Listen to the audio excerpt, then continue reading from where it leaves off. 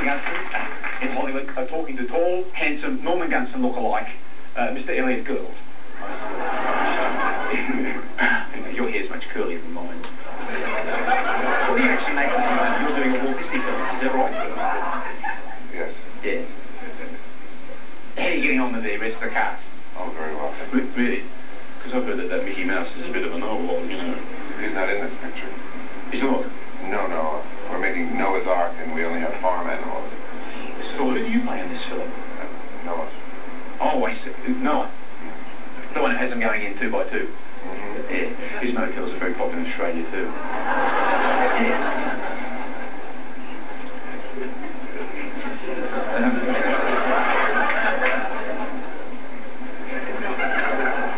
What was it like making a movie with Mr. Mike Willisey? You know, What's that?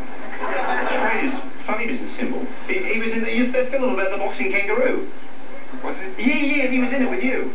What was it like working with him? Mike Willis? Yeah, that's right, Mr. Michael Willisey. I don't know. Oh.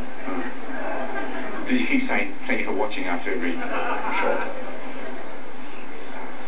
Did you shave today? Well, of course I did, because I wanted to do an interview with you, you know.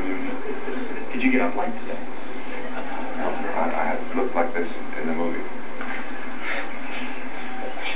Oh, listen, I thought you were great in Capricorn 1. Oh, thank you. Yeah, excellent. Did you find that very difficult to do? No. Well, I mean, you didn't fluff a line once in it or anything, you know. I think you must have amazing concentration, because the woman in front of me kept talking all the way through it, you know. Yeah.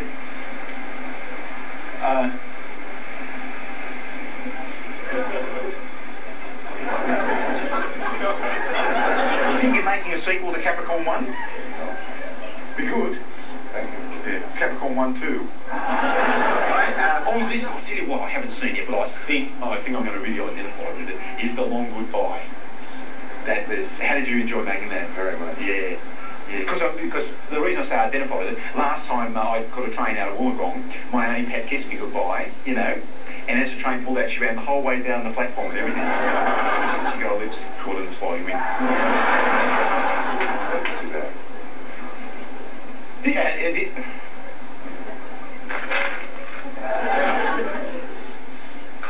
do people still point you out as Mrs. Barbara Streisand's husband? Yeah. Oh, I think that's disgusting. Do you? I think it's about time they recognise you for what you are. Her ex-husband. That's right. Yeah. And, you know, fall from the left and a bridge too far. Is there anything you want to ask me? No. Now that you've got to know me a bit better. Well, Mr. Gould, it's been truly delightful talking to you. Because, you know, you didn't sort of interrupt me too much. And I believe that you have an ambition to direct. I'd like to. Yeah. Could you direct me to the Muslim? Oh, good. Well, thank you very much, Mr. Elliott Gould.